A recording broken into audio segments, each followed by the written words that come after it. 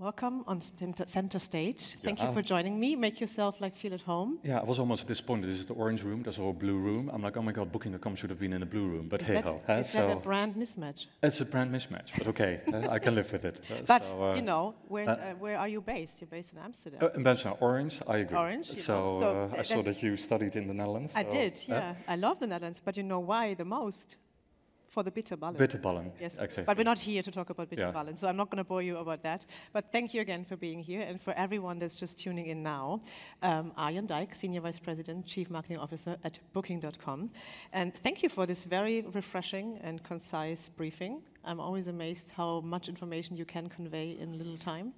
So there's a lot I want to touch upon, but you mentioned a few key trends, right? So we know what you say is important, what's driving marketing, but maybe we can go a bit on the general overview of the market. Yeah. There has been a lot of talk about revenge travel, right? Yeah. Would you say that's still a thing, and what are you seeing in consumer trends and behavior? Yeah, so the interesting thing during the pandemic, and many of us have lived that through, you saw big shifts in travel behavior. And one of the big shifts was, a focus on domestic, a focus on vacation rentals. What you also saw, that business travel suddenly completely changed. And I don't know about you, I actually quite liked it. Then I'm like, oh my god, it's actually quite nice not always having to travel. And I do think, for example, that business travel still is kind of catching up where consumers already are. I don't know if you know, but travel plays in the conscious memory of people. So, and that's the reason also in inflationary times that people still spend a lot of time on travel. 12% of everything you experience in your life, you can remember consciously. I don't know if you know that. So I hope I'm in that 12%, today, but I doubt it. Because what is in your 12%? That's probably your wedding. That's probably that nice trip to Paris. That's a beautiful weekend away in Berlin. So I do think that revenge travel was really a thing because a lot of people said, I need to get out. I want to experience the world. And it's like me going to a beautiful cake shop in Berlin yesterday for lunch where they have these beautiful cakes, and I said, oh my god, I love it, and you really see something different. So, long-winded answer, I do think that consumers have caught up. I see a lot of normality again in the market. People are still very keen to travel. I do think that things have become more expensive. I don't know how that feels for all of you. That you look at things like, wow, like even Berlin. Yes, like, absolutely. Oh, yep. So, a glass of wine, 12 euros. Oh, okay, that's steep, but you still want to experience that. So I would say revenge travel is a bit over. I think we're back again to a pattern of normality. I do think that business is still recovering, although that said, I don't know how it felt for you coming here and like, oh my god, there are a lot of people. Big conferences are back, and that's a good thing, I think. No, absolutely. We love to meet each other, right? And just a little follow-up question. Do you think there is still a distinction between business and leisure travel? Or would you say, there's a lot of talk about pleasure as well, right? Where they say they combine it. Is that something you're seeing at Booking as well? Yeah, I do think that also has changed. And I don't know how it is at your companies, but at Booking we more or less have a hybrid working situation. So we encourage people to be 2 days a week at the office, and the rest they just have to figure that out. Also, we allow people to be a month abroad. And people always ask me, why is it not longer? But it gets really complex with taxes and all that kind of stuff. So a month is kind of the holy grail. So clearly, it's easy now to go somewhere nice and work for a couple of days. And, exactly. And I do think that really has changed also how people look at business travel. But I do think also I used to travel sometimes for a meeting of 2 hours. Yeah, we don't do that anymore. And I'm like, you know what?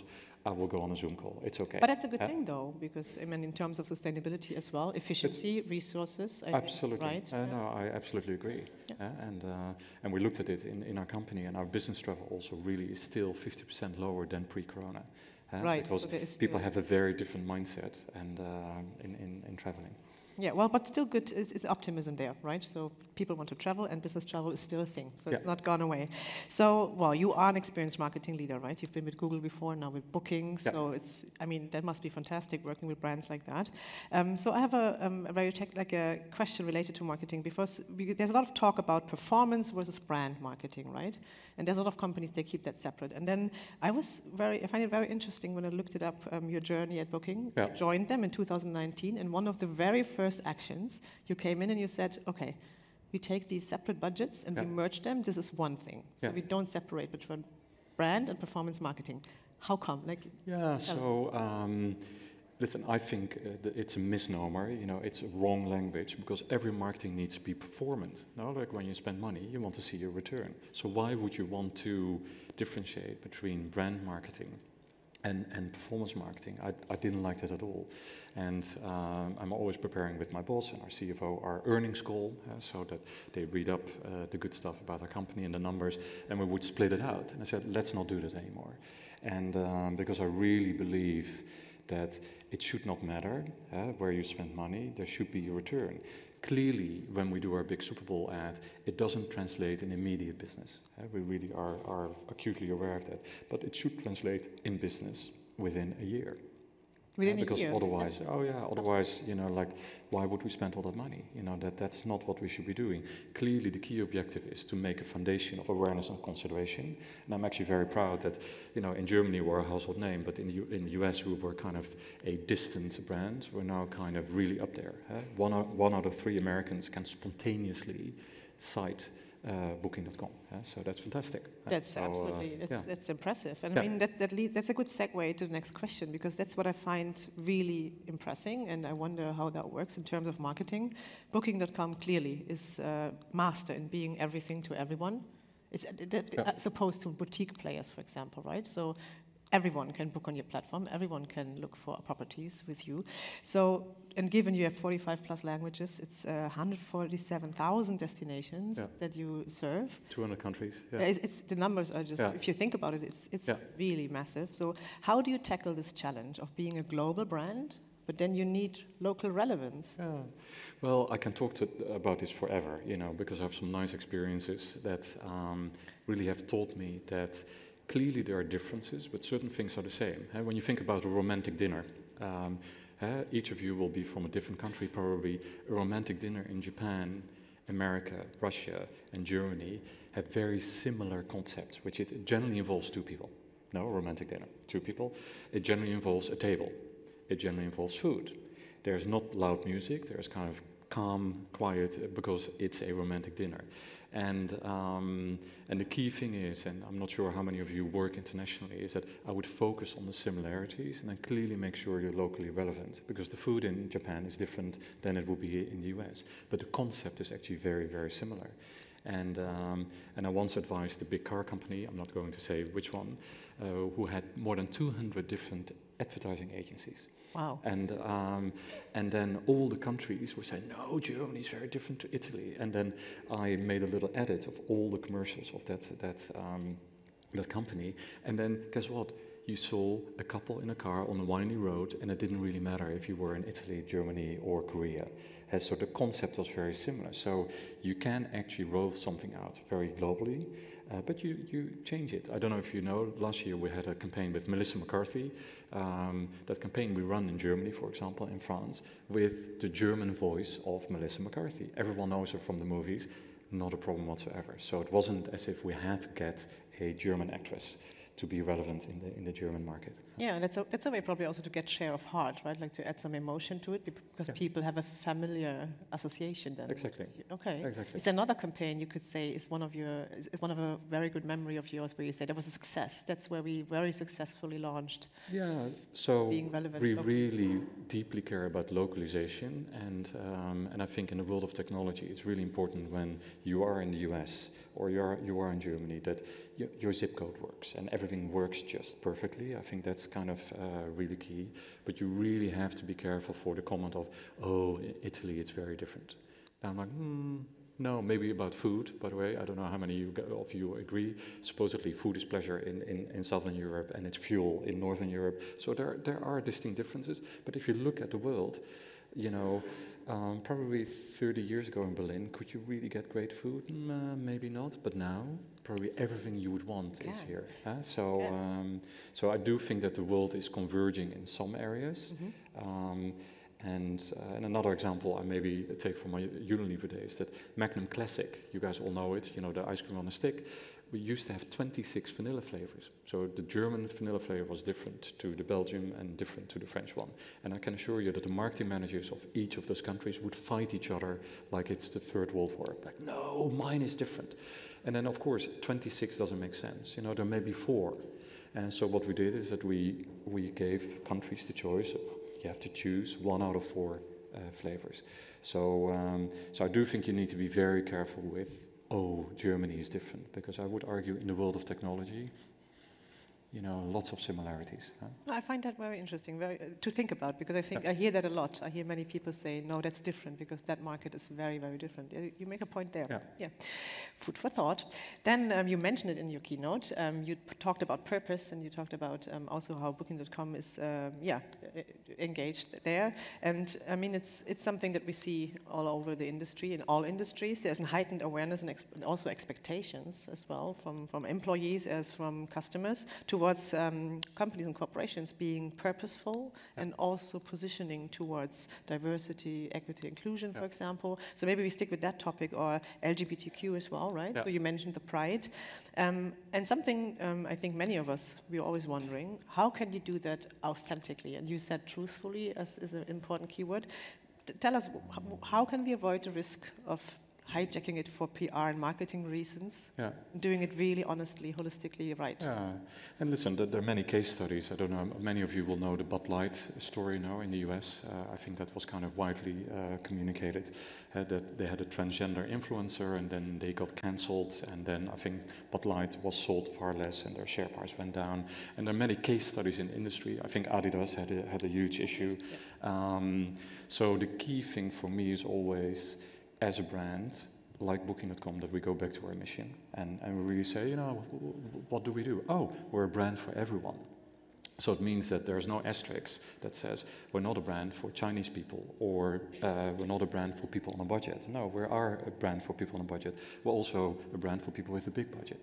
And the moment you go for everyone, you really, especially for example also in the US, is that we're not a brand for only Republicans, we're not a brand for Democrats. So that is a filter that I use very much, that we are a unifying, you know, force in the industry instead of a polarizing.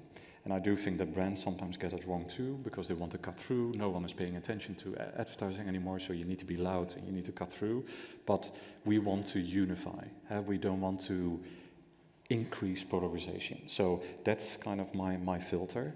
That said, diversity and inclusion, you know, really important. We have already done for years lots of work in the LGBTQ plus space. I'm a gay man myself, you know, so we introduced Travel Proud, you know, which I was very proud of. And by the way, Berlin was one of the #1, you know, Travel Proud certified cities. And Travel Proud came really from the idea is that you want to be treated well when you stand at reception. And it means that if 2 men are at a reception, you should not necessarily draw the conclusion that they need separate beds or they need a joint bed. You probably just want to look in the booking what has been said. There's a lot of work to do. We're also looking at accessibility and what we could do there. Supposedly also at a hotel reception, what often happens with people in a wheelchair, that the receptionist talk to the person pushing the wheelchair, not to the person in the wheelchair. You know, those are kind of insights that are very easy to teach, that the industry as a whole can really benefit from. They say, hey, you know, you probably didn't realize there's no bad intent. I don't generally think that in 95% of the cases there's no bad intent, but do not assume when 2 men check into a room that they necessarily want to sleep with each other. Yes. So, or the other way around. So those are kind of simple ways of working that we give training on, that people are really like, wow, I didn't realize that. And it's something we really feel is important, because we are a brand for everyone. So it means that, you know, no one should be excluded. Right. Yeah.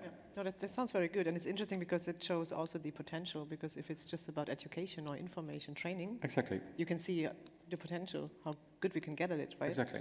Yeah, that's good. And then, well, I mean, you're a leader yourself, right? And you have large teams, I assume. And then we went through a phase of a lot of uncertainty. I think uncertainty will stay with us for quite a bit if you look at the geopolitical situation and everything. What tips can you share in terms of leadership? I mean, we have so many young talent as well attending ITB. We have other leaders, and it's always very inspiring to hear. What's your best leadership? How do you approach leadership yourself? Yeah, so the key thing for me is don't take yourself too seriously, but take your business seriously. So no matter, how difficult the business challenge is, just have a bit of fun. Like acknowledge each other as human beings. And during the Corona pandemic, people asked me, oh my God, I just moved from Google. I spent 11 years in Silicon Valley, and I just moved to Booking, and 6 months later, more or less, the world was falling. So suddenly, like, oops, there is no travel. People said, oh my God, that must have been really, really difficult. And I said, sure it was, but I had a great team. We actually had a really good time. We had kind of some amazing experiences that otherwise we would never had. And we really were clear about the business challenge, that we're like, you know what, we need to dial down on marketing, we need to save costs, we need to, tighten the belt, and we'll be ready for the future. So that's one thing that I think is really, really important. Another thing that I really care about is grit. They call it grit, I think. And you guys will probably all hear these things, and each of you will have an opinion on it's okay not to be okay. I don't know what you think of it. I have an opinion. I won't share it with you. But at work, it's okay not to be okay, but maybe you should go home. Just go home when you don't feel completely yourself. I've been in bad meetings, and I'm like, oh my God, I'm so done for the day. And you just leave. And then you go to bed, and the next day, you're at it again. And I think that's really important, that you have that attitude of, you know what, it's fine to step away a little bit, take a bit of a step back, and then the next day you go for it again. And that's kind of interesting. Right. Allow me another question, because you said it yourself, right? You're a gay man yourself in this community. Is there any advice you have for a leader that wants to be a good role model? Because I mean, that applies as well to, we talk about female leadership, we talk about cultural diversity, etc. But you're being a role model there. Is there any learnings you can share there? How to? Yeah. So I've come full circle. So I do think actually the term bringing your full self to work is a good one. No, like I do think that when you're friends with people at work, I'm here with my whole team, and I went out with my executive business partner for 2 nights in a row, and it's a pleasure. Yeah, it's a pleasure. It's fun. We're having a good time. We're friends. So I do think if you don't bring your full self to work, it's actually very difficult to be friends at work. And the 7 questions, again, that predict if you're happy at work. One of the most important ones is, do you like your boss? When you have a bad boss, you probably don't like your job. Another one is, do you have a best friend at work? And for each of you, probably, when you think back at the most positive work experiences, it's probably that you had really nice friends at work, and that you can laugh together. Or when you have a bad day, you're like, oh my God, this is terrible. It's a safe space then you have in a way, right? Exactly. And but that said, I also respect very much is that there's a thing as personal life and business life. I've worked a lot in Hamburg, in Germany, and the big difference was always that you had to be per se. Yes, very formal. Not per du. You have the 2 ways of addressing people in German. I do think that's changing now too, also, that people are much more kind of per du. But those were the days. And it wasn't that bad, actually. People were just very clear, this is work and this is my private space. So I do think that each of us probably has to choose what you want to do.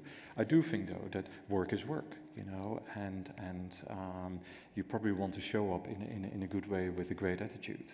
And then when things are a little bit too much, you probably want to work from home, or you want to say, you know what, I take a day off. So.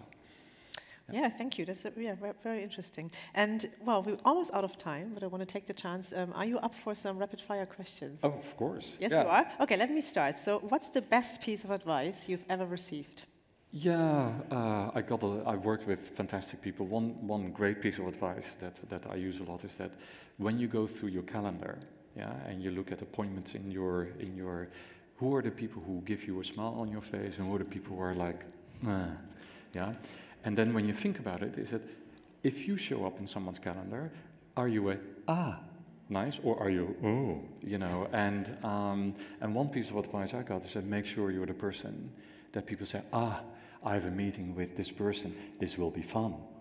I look forward, and that's a important realization that because we're all busy, we're all very focused on our business, and sometimes when you run into a meeting, you immediately start with what you want to discuss, instead of checking in with the person and say, hey, how are you? What's on your mind, and how can I help you? And I do think that's really important advice, and think that through, and because we all know how it feels when it's a Monday morning, 9 a.m., and you have a terrible meeting. You're like, oh, I have a coffee, and you don't want to be that person. So that's a good piece of advice. Very good advice. Well, yeah. I noted it down. I'll take that home. And then another one. We talk about trends a lot, but tell me about one trend that you wish would disappear for forever that you're seeing. Is there one you say I have enough? Can I say that? I'm not big on tattoos. I think that's going completely crazy nowadays. I don't know, you cannot look at entertainers anymore and they're completely covered up. I'm like, dude, how will you look in 20 years? This will be terrible. So anyone who is in the industry of tattoo removal, I think that will be a very good business opportunity. Huh? Well, I think of that if you're soon up for investing. I'll give you a call if there's a tattoo business. Yeah. Okay. And is there one thing that you had to learn the hard way? Yeah, so I do think the key thing, the thing I probably was most difficult is that when you work, I worked in the Silicon Valley with very smart people, but very eccentric sometimes, and sometimes very removed from a reality. And these were the days that people still would shout at work. I don't know if you remember that, like 10, 20 years ago. Young people, you could be shouted at. So this is how it was. And the key learning for me was, how do you really take people out of that? So when someone is shouting at you, what do? You can be a victim, and you can really say, oh my God, this is really bad. Or you say, this is clearly not a good moment to discuss this. Shall we talk another time? And then generally speaking, I've learned when you do that people will calm down. Because they know they're misbehaving, they know they're not right. And I do think that the world too much is now kind of in two camps, which is you're either a suppressor or you're a victim. And I think you have to really learn to stand up for yourself in a positive way. And also, I don't know about you, I was in a meeting and someone was constantly on their phone. And then I'm like, you know what? Do you need 5 minutes to finish your business, and then we can continue our conversation? And then you will see that people generally, boom, like, oh no, so sorry. So okay, that's fine, but let's be focused on what we're discussing. So that's a good piece of advice for each of you, is that, how do you learn to do that in a non-disruptive way? And with a smile on your face, and people will see you're serious. Without being intimidating, actually. So it's very good advice. Exactly. I like that. Yeah. Yeah. And not easy, because sometimes the reaction when someone shouts at you, you can be like, oh my God, what's happening? And am I doing something wrong? No, you're not doing anything. But isn't it that the most things that sound easy are the hardest to do? The hardest, so, yeah, absolutely. Yeah. No, okay, thank you for sharing that. And then, of course, as we had it at the beginning, I have to close with that. What's your favorite restaurant in Amsterdam? My favorite restaurant? Oh my God. Too many, so... Oh, I want to have a list. Yeah, but I love Indonesian cuisine. The Netherlands has a lot of very good, you will know from your days in The Hague. I do. So there's a small neighborhood restaurant that I order a rice table, they call it rice table, and it's delicious. I can recommend it to any of you when you're ever in Amsterdam. So that's good. And it's a super experience as well. Yeah, exactly. So it's not only the food. Yeah. Well, we are out of time. It's a shame because I could continue for forever. Where's your booth? It's in Hall 9, is that right? The Booking.com booth. Sorry? The team is in Hall 9, is that right? Yes, yeah. Yeah. So everyone make sure to meet the team. Yeah, there's happy hour at 5. You have to be invited, I think. So not completely sure. But please pass by and look at the happy hour from the outside, maybe. Yeah. No, we're not doing that. So everyone, I hope you enjoyed it as much as I did. I really enjoyed this. Thank you so much for coming in. Senior Vice President and Chief Marketing Officer at Booking.com, Arjan Dijk. Thank you so much. And I say back to Katie.